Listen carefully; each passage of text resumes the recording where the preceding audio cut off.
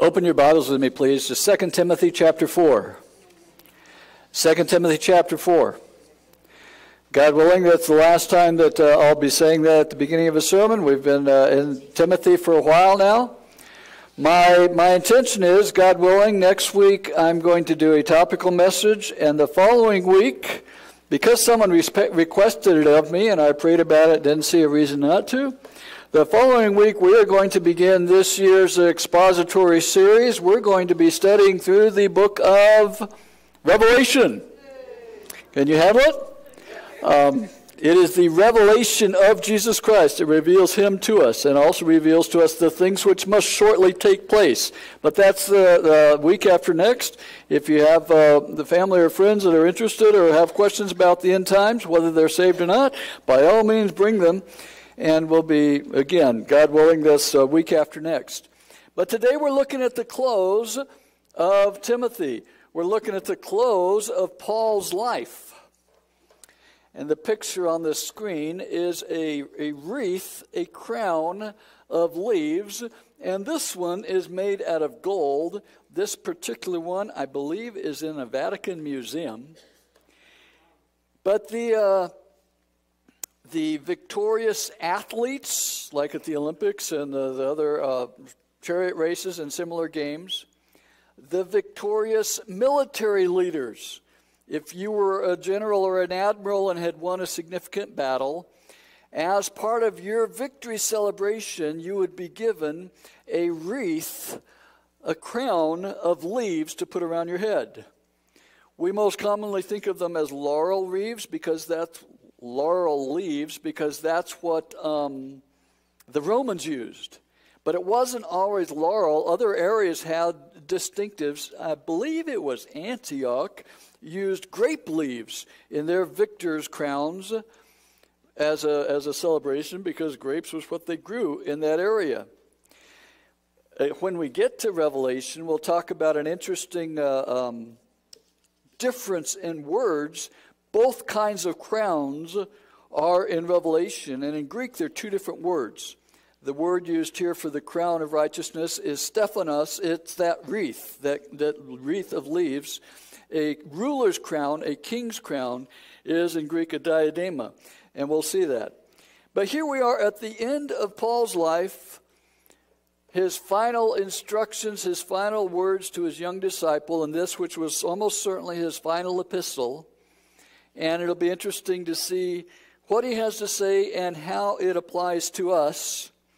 Even though we looked through the first portion of the chapter last week, I'm going to read all of 2 Timothy chapter 4. Would you read with me, please? 2 Timothy chapter 4. I solemnly charge you in the presence of God and of Christ Jesus, who is to judge the living and the dead, and by his appearing in his kingdom. Preach the word. Be ready in season and out of season. Reprove, rebuke, exhort, with great patience and instruction. For the time will come when they will not endure sound doctrine, but wanting to have their ears tickled, they will accumulate for themselves teachers in accordance to their own desires, and will turn away their ears from the truth and turn aside to myths. But you, be sober in all things, endure hardship, do the work of an evangelist, fulfill your ministry. For I am already being poured out as a drink offering, and the time of my departure has come. Verse 7, I have fought the good fight, I have finished the course, I have kept the faith. In the future there is laid up for me the crown of righteousness, which the Lord, the righteous judge, will award to me on that day. And not only to me, but also to all who have loved his appearing. Verse 9, make every effort to come to me soon. For Demas, having loved this present world, has deserted me and gone to Thessalonica. Crescens has gone to Galatia, Titus to Dalmatia. Only Luke is with me. Pick up Mark and bring him with you, for he is useful to me for service. But Tychicus I have sent to Ephesus. When you come, bring the cloak which I left at Troas with Carpus and the books, especially the parchments. Verse 14. Alexander the coppersmith did me much harm. The Lord will repay him according to his deeds. Be on guard against him yourself, for he vigorously opposed our teaching. At my first defense, no one supported me, but all deserted me. May it not be counted against them. But the Lord stood with me and strengthened me, so that through me the proclamation might be fully accomplished, and that all the Gentiles might hear. And I was rescued out of the lion's mouth. The Lord will rescue me from every evil deed and will bring me safely to his heavenly kingdom. To him be the glory forever and ever. Amen. Verse 19.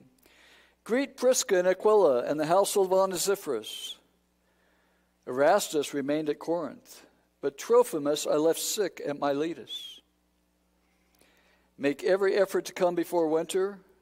Eubulus greets you, also Pudens and Linus and Claudia and all the brethren. The Lord be with your spirit. Grace be with you. Amen. Would you pray with me, please?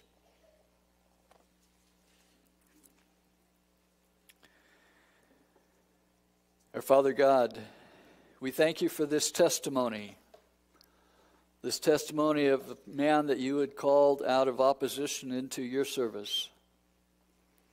We thank you for the story of his life and for the legacy of his ministry. We thank you for this book and the other epistles that the Apostle Paul wrote. Lord, thank you that in your providence these books were saved for us to learn from. Lord, I pray that we would walk in the footsteps of Jesus, that we would walk in the footsteps of the Apostle Paul, that we would be disciples committed to preaching your word and sharing your good news in the midst of a dark world where things are going from bad to worse and people have turned aside from the truth and turned to myths. Lord, we pray that we will be faithful to you as Paul was and not faithless. Lord, I pray that you would speak to us through your word, that as we look through this passage, as I share and highlight and illustrate these truths, that your Holy Spirit would both challenge and encourage us. Lord, as we've talked about a culture that's going from bad to worse, thank you for the instruction that we are to pray for those in authority over us. And Lord, we do so in obedience to your word. We pray for those in authority over us, from the President of the United States to the Governor of Arizona and down to our local officials. Lord, I pray that you would draw them into your wisdom. Lord, I pray for revival in America. And Lord, I pray that we might be able to live sensible and quiet lives without fear of oppression. Thank you for the freedom that we do enjoy, and I pray that we would make the most of it to share your word as we anticipate Jesus' return. Lord, we praise you, we worship you, we submit to you, we ask for the guidance and ministry of your Holy Spirit. Speak to us now through your word. In Jesus' name, amen. The opening verse of today's passage, verse 6, highlights that Paul expected to die. His execution was soon at hand. The biblical record does not record Paul's death.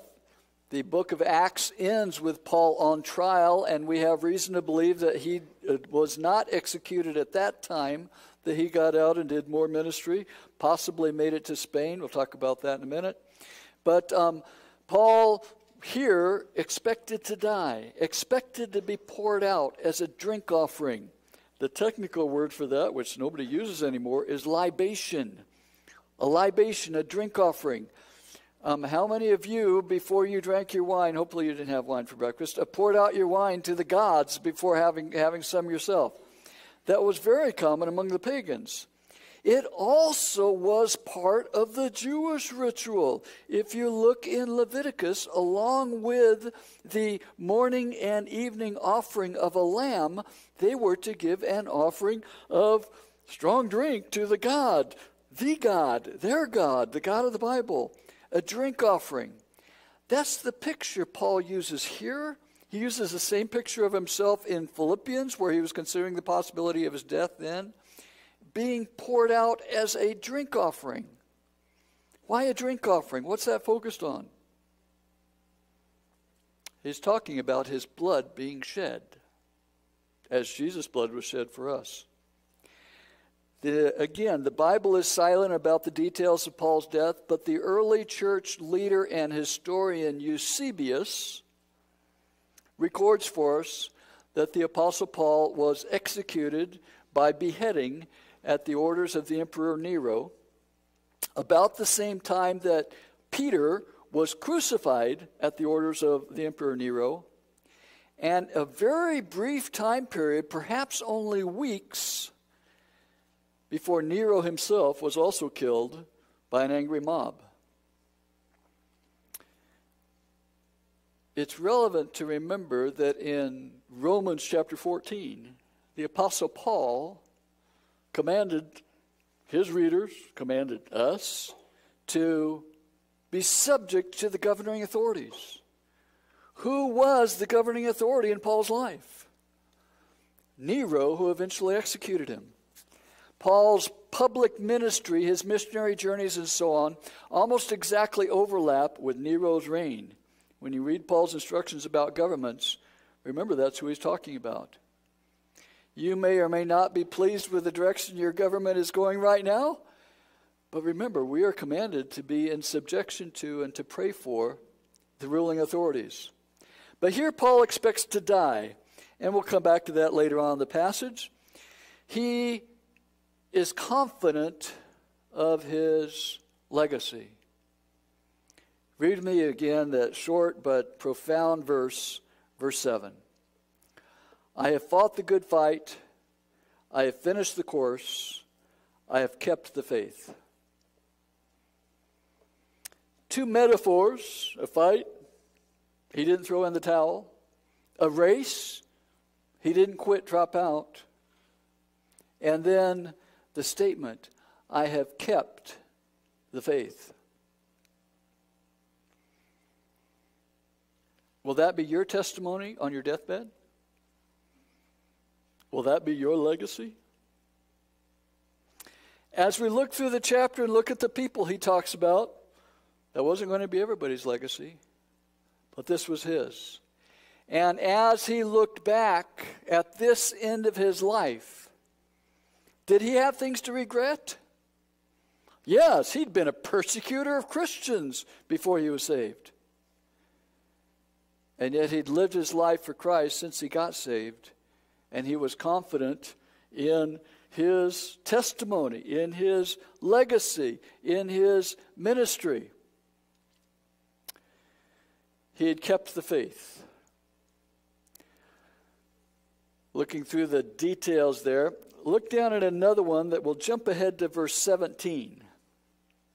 We'll talk at verse 17 in a minute, but I'm picking a detail out of it. Now the Lord stood with me and strengthened me, so that through me the proclamation might be fully accomplished, and that all the Gentiles might hear. And I was rescued out of the lion's mouth. That's another aspect, another subset of the Apostle Paul's legacy, of his testimony, of what he could look at as he looked back over his life. This is a map of the western two-thirds of the Mediterranean. And if you look at all those dots, those are cities where Paul ministered. And over here on the left, there's an arrow pointing towards Spain. We know from the book of Romans there's two different mentions. He was planning to go to Spain as a missionary. There's pretty good evidence that he had a further missionary journey after the book of Acts, after the close of the book of Acts. Maybe he made it to Spain. There are not real early church records or traditions that he even made it to Britain. That's a little bit iffy. But very probably he made it to Spain. And Spain was the end of the world. Remember, Columbus hadn't sailed yet. Spain was as far as you could go. On the reverse side of your sermon notes is a list of some items from Paul's testimony.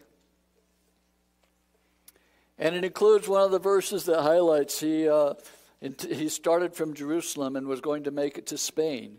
Remember Jesus' command in the Great Commission? From Jerusalem even to the ends of the earth? The Apostle Paul had lived that out.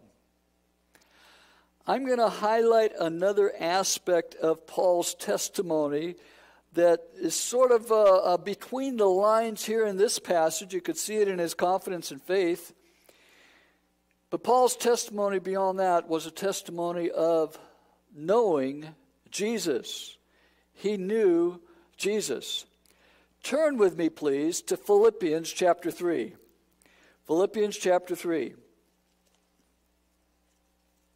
It's back to your left just a little bit in your Bibles.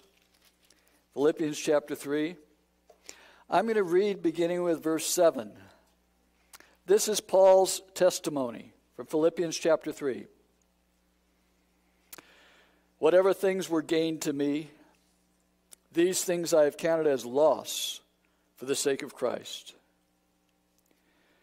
More than that, I count all things to be loss in view of the surpassing value of knowing Christ Jesus my Lord, for whom I have suffered the loss of all things, and count them but rubbish, so that I may gain Christ, and may be found in him, not having a righteousness of my own derived from the law, but that which is through faith in Christ, the righteousness which comes from God on the basis of faith, that I may know him and the power of his resurrection and the fellowship of his sufferings, being conformed to his death, in order that I may attain to the resurrection from the dead.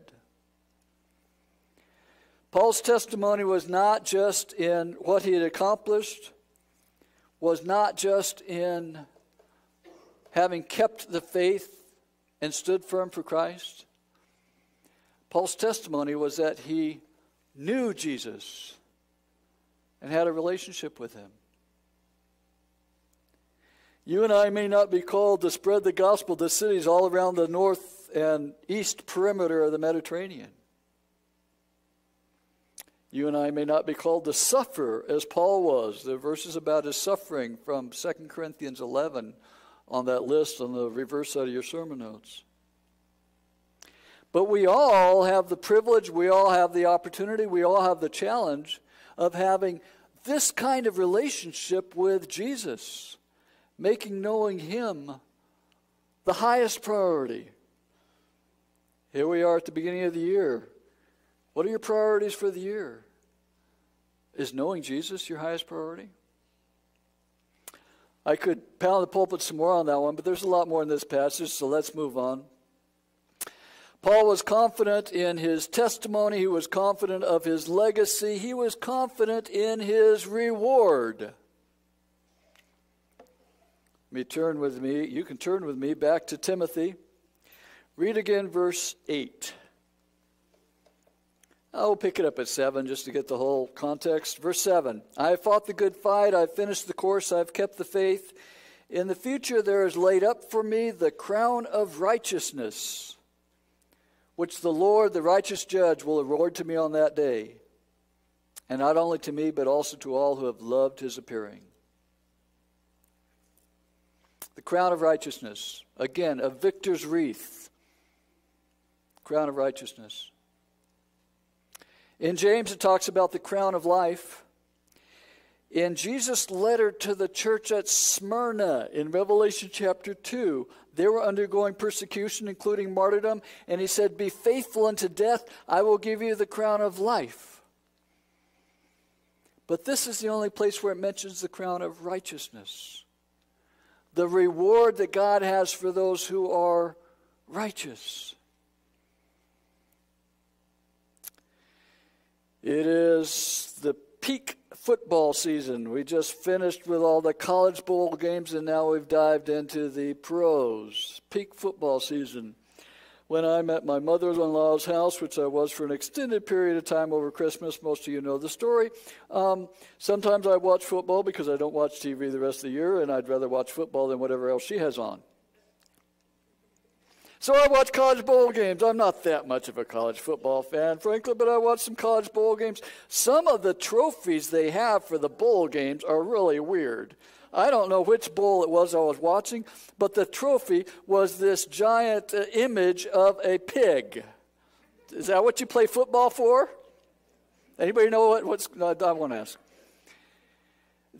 Our trophy for fighting the good fight, running the race without quitting, our trophy for knowing Jesus is the crown of righteousness.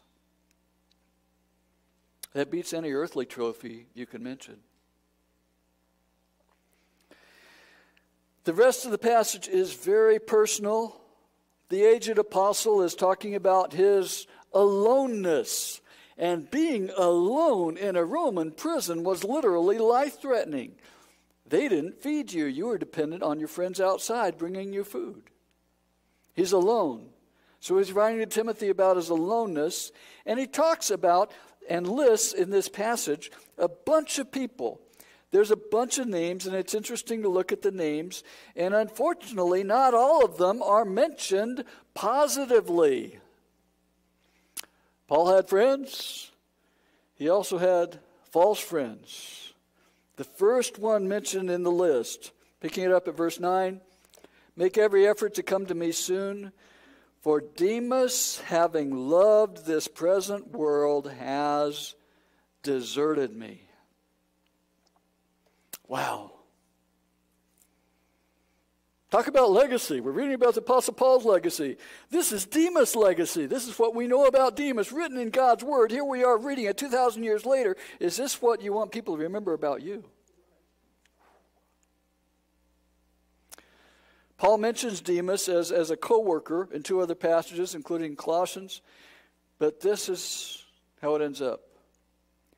Demas had not only deserted Paul, but by the statement that he loved this present world, it highlights that he had deserted Christ. The promises of assurance of salvation are real and they're precious. But the New Testament is not silent about the reality that people who seem to have been saved walk away from the faith. And 1 John chapter 2 says those who leave were not really of us to begin with. Demas left. In Jesus' band of 12 followers, he had a Judas. In Paul's list of close associates and traveling companions, he had a Demas. It's not surprising, it's sad, it's tragic, it's damaging when people walk away. Remember, we talk about spiritual warfare. A reality of warfare is casualties. Demas hath forsaken me. Why? Because he loved this present world. Rather be about worldly things than godly things. By the way, that contrasts well with Timothy, whom we'll talk about in a minute. Besides Demas, he mentions a character called Alexander. In verses 14 and 15, Alexander the coppersmith opposed them. There's an Alexander that Paul had kicked out of the church that he mentions in 1 Timothy. Possibly it was the same guy. In any case, Paul had opposition. We shouldn't be surprised when we have opposition. Again, we have an enemy, the devil. Satan, his formal name means opposer. He's opposed to God. He's opposed to everything that relates to God. So these are the bad guys among all these names listed here. There's another category. Look at verse 11. Fascinating little statement. Only Luke is with me. Pick up Mark and bring him with you, for he is useful to me for service. What do we know about Mark?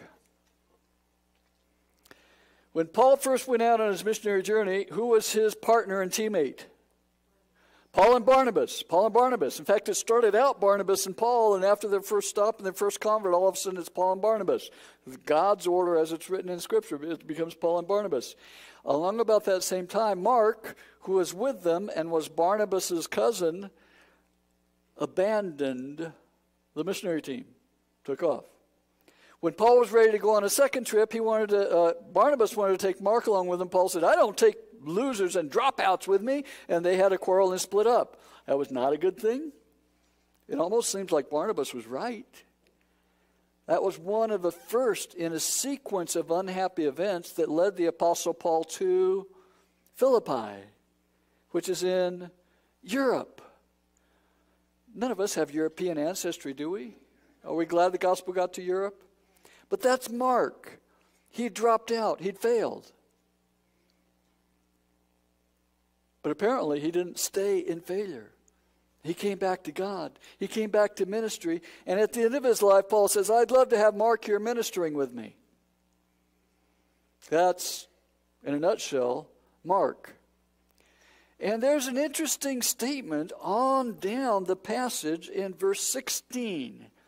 Verse 16, Paul writing, At my first defense no one supported me, but all deserted me. May it not be counted against him.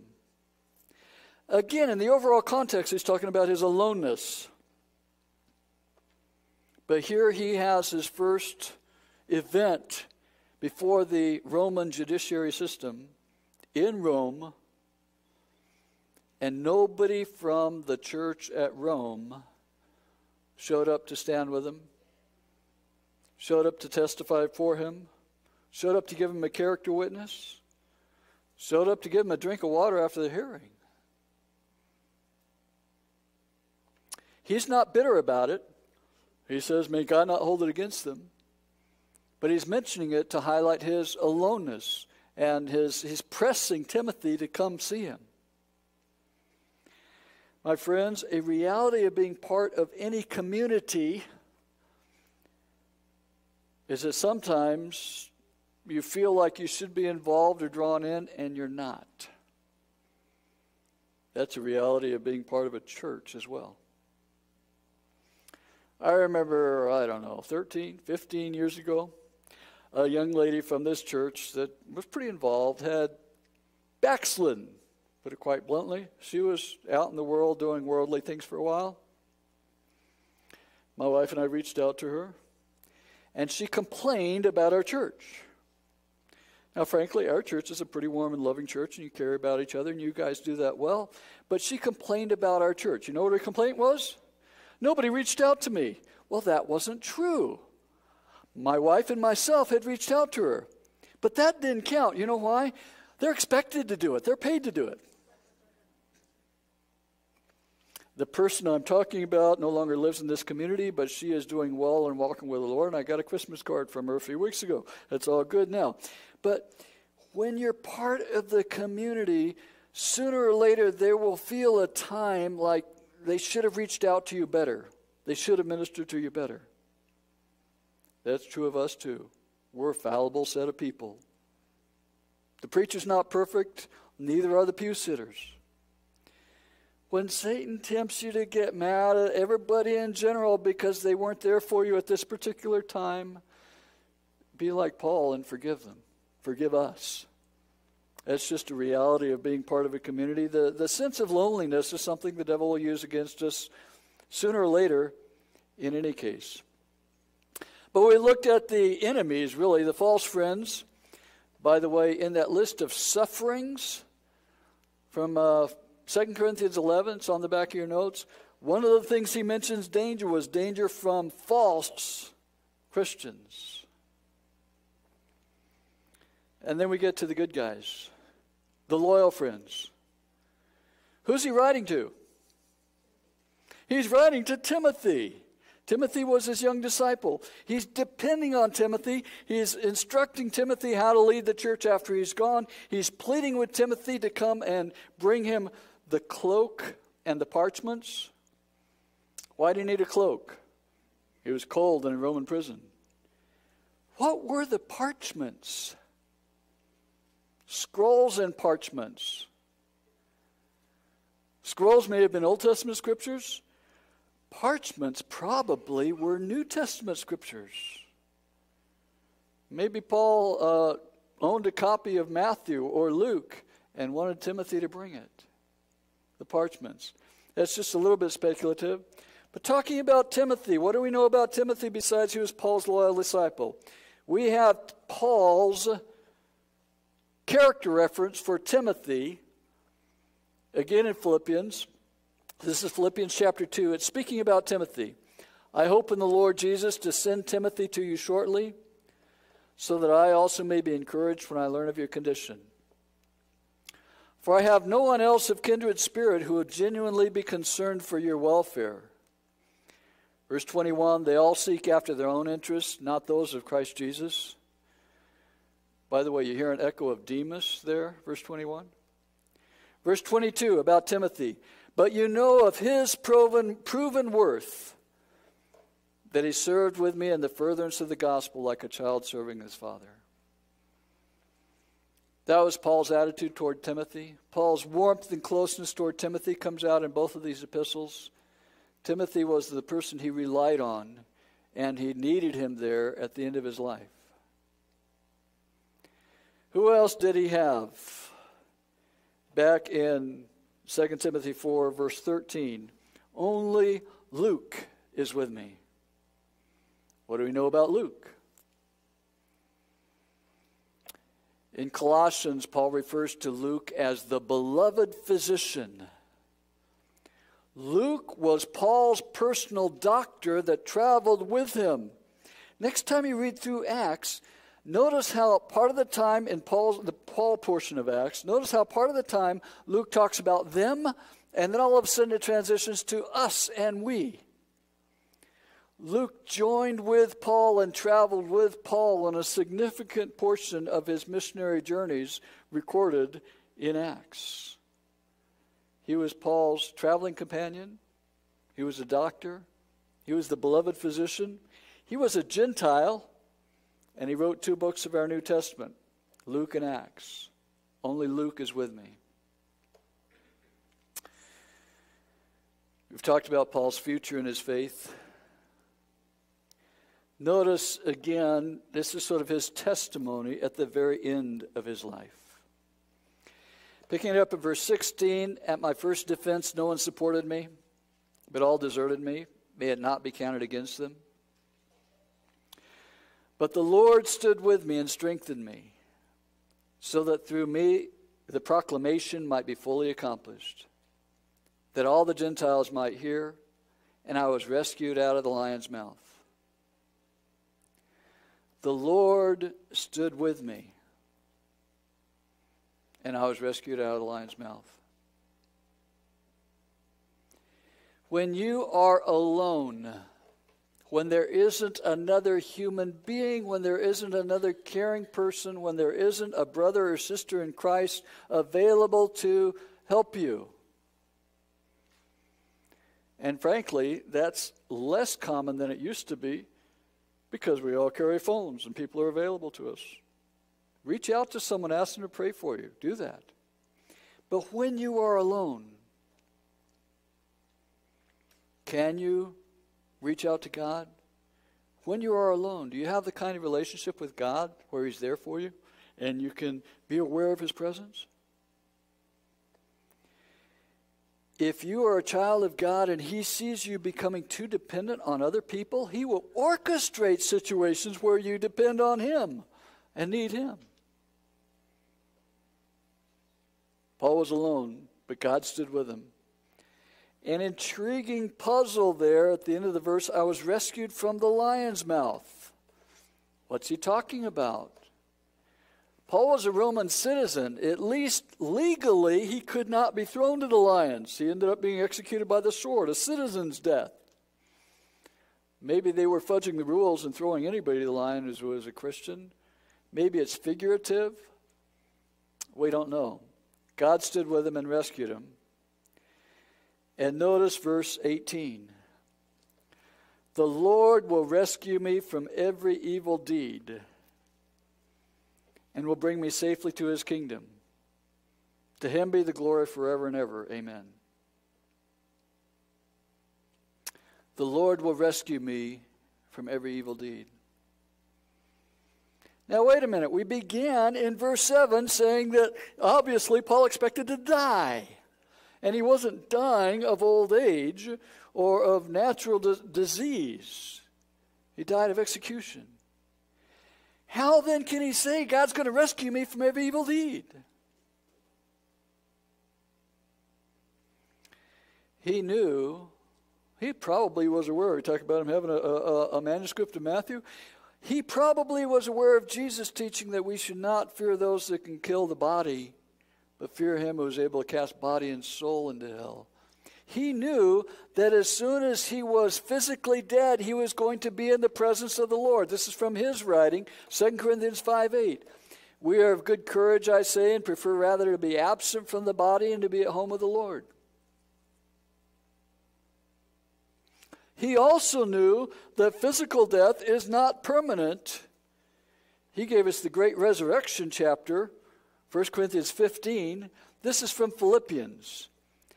Our citizenship is in heaven, from which we also eagerly await for a Savior, the Lord Jesus Christ, who will transform the body of our humble state into conformity with the body of his glory, by the exertion of the power that he has, even to subject all things to himself. Paul knew that being dead meant being with Jesus. Paul also knew that the resurrection was going to happen. Jesus was going to transform our bodies into glorious heavenly bodies. He expected to be rescued from every evil deed. How was he rescued from execution? He was rescued into heaven. Are we willing to trust God that much? Revelation 12:11 is a fascinating verse. It talks about three things that defeat the devil. I'll let you look it up on your own. But the last one is not loving your life even to death. If there's nothing you want more than you want God, there's nothing the devil can yank you around with. This was Paul's end-of-life legacy. This was Paul's end-of-life testimony. This was Paul describing how he viewed his past and what he foresaw in his near future. How will it be for you and me? What will your legacy be? We don't know where the Apostle Paul is buried, although the Roman Catholics claim they do and they have a cathedral over it. But this is his tombstone. That's exactly what it looks like.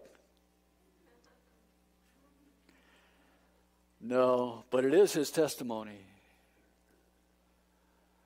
He said, I finished my course. Will this be your testimony? Will this be your tombstone?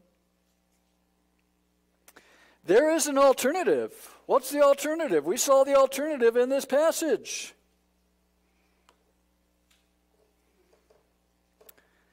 He deserted Christ, having loved this present world. My friends, don't let that be your epitaph.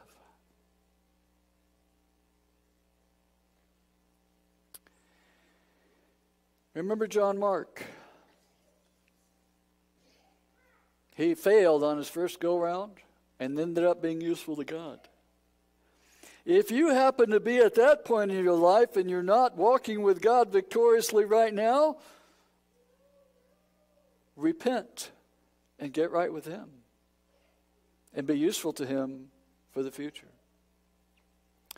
What will your legacy be? Are you keeping the faith? Are you staying close to the Lord? Staying grounded in his word? Paul's legacy was reaching a huge portion of the then known world, the center of the civilization of that day with the gospel. Are you proclaiming the gospel? And finally, Paul, at the end of his life, alone, with his loyal associates all gone away and other people having deserted him, still had Jesus. Do you know him? The gospel which Paul proclaimed is that salvation is a gift of God that we receive by grace because Jesus died to pay for our sins. Have you appropriated and received that gift? Do you know Jesus? Let's pray.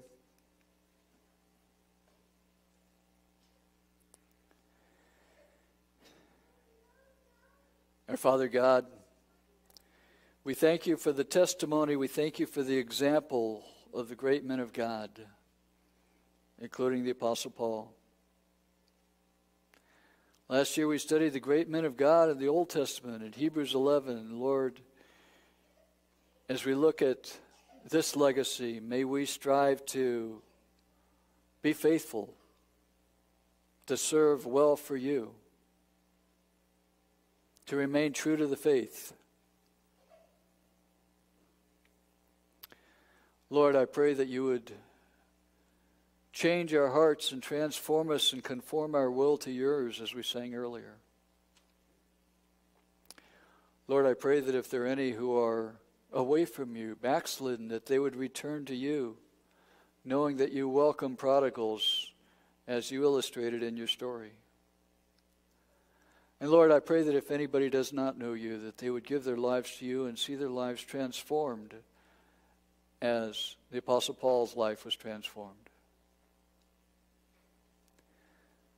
Thank you, Lord, for your faithful servant. Help us to follow him as he followed Christ. In Jesus' name, amen. Today's closing benediction is the benediction a few verses before the end of this book, 2 Timothy 4:18. May the Lord rescue you from every evil deed and bring you safely to his heavenly kingdom. To him be the glory forever and ever. Amen. Go with God.